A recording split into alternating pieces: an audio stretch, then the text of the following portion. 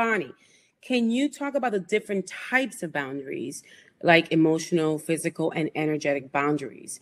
I think I do pretty good with setting physical boundaries, but struggle more with my energetic, not sure why. Okay. Right. Okay. So on our, physical boundaries, those are pretty clear. It's like, like, don't be hitting me in the head. Don't be kicking the back of my seat when I'm at the movie. You know what I mean? Like, stop. Okay. So those are like those physical boundaries. Now, on an emotional level, we can be letting things come into our bodies. We can be letting in other people's emotions coming in. We can be whipped around on that level of like, that's more the unseen, you know what I mean? So people can be pushing on you and you can feel them pushing on you. Like I can feel like when, someone leans out of their body, it gets really uncomfortable. Okay. So those are the unseen kinds of boundaries. And it's really, it's really about who we are who we are within our own selves, not just physically, but on that emotional level and spiritual level as well. We might be able to set boundaries because we've learned how to do that. Doesn't mean we feel strong in it, but we're able to say, no, stop, don't want that. Okay. But oftentimes, if we don't have true, authentic sense of the ability to have boundaries, we're going to have that more in a harsher way. Meaning, like if I've had to force the issue and stand up for myself, yet I don't feel totally confident inside, I can say the words, but something inside of me doesn't feel strong and secure. Okay. So oftentimes when we have that, then we're allowing other energies and people to come into our energy field, pushing on us, and then not having the ability to truly just say, no, hey, back out. I've actually literally had to tell people, you're leaning out of your body. You're pushing right on my body. I need you to lean back into yourself. They don't know what I'm talking about. Okay. But at least saying it kind of snapped them back, even though they didn't understand, because most people don't understand energy. They don't understand when you're looking at somebody and you're leaning out into them, that they're going to feel that. Okay. It's going to feel uncomfortable. So, the whole boundary thing is, we want healthy boundaries. We want healthy boundaries on the spiritual level. Absolutely.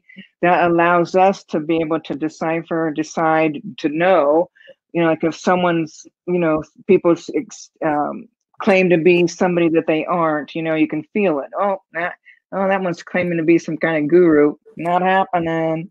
Okay. So you can feel it. So we make decisions, we don't have to open ourselves up to things that don't feel true or don't feel authentic, don't feel real, don't feel safe. Okay. So sometimes we can have strong boundaries in our physical world, but we don't have boundaries, on the etheric realms and the spiritual realms. And this is partly why you have all these friggin' discarnates inside of you, because you got no boundaries. It's like, I don't want this body. Come on in. And they do. Okay.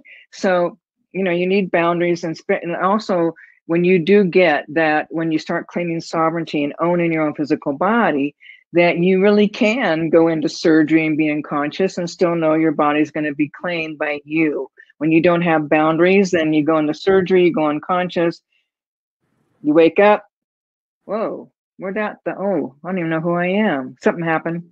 So, it's like the boundary thing. It's really about the stability of yourself. It's about really claiming and owning your physical body, but also claiming all aspects of who you are.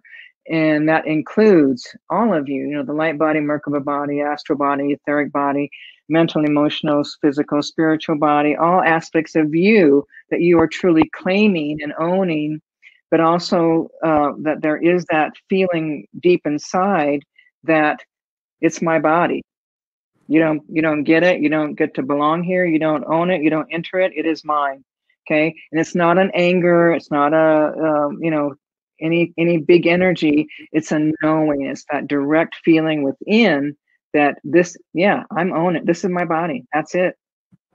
And when you have that, you're going to have boundaries on all levels of your soul's existence. Anything else, girls, you want to add, either of you? Yeah, I wanted to add something really quickly about the different types of boundaries and why have boundaries, because I think Vanessa was asking, is having a healthy boundary an intuition or a flight mode activated? I just want to address this really quickly. Yeah. We Yeah. have boundaries, and boundaries are basically a set of rules on how we want to be treated. And oftentimes, when you have a boundary set in place and it's healthy, because there are people who violate their own boundaries, and I'm going to give you an example. So a healthy boundaries is when you value yourself, right? Boundaries helps us understand our who we are, and instead of concept of our self-image and how we view ourselves. So when we don't have healthy boundaries, we are basically allowing other people to kind of come into our space, because we don't know who or what we are, right? Which is why we leave our body, and we're more susceptible to that. So boundaries come more as just how you want to be treated. And if you don't see the self-worth, if you don't value your own opinion, or you don't know what who or what you are, you're most likely to have no boundaries. And then you have what Bonnie you brought up with the rigidity, right? You have these people that put the boundaries really tightly, right? If you have a rigid boundary, then you tend not to trust people. You probably don't have a lot of close friends. Your energy probably whacks people because you're carrying a belief that says, hey, I've been hurt. I don't trust people, and you need to stay away. So that energy gets sort of kind of, we feel it, right? You've walked into a room and you just know that you just don't want to approach that person, like you're unapproachable, right? So there's something in your way of being and the way you're showing up that says that. And then the last one is when people have a porous boundary. These are people that overshare, right? They tell their personal life, everything is all over the place, and they tend to tolerate more like abuse from people. And so it goes into that, but all of this has to do with trauma at the end of the day, right? And really unraveling what that means. So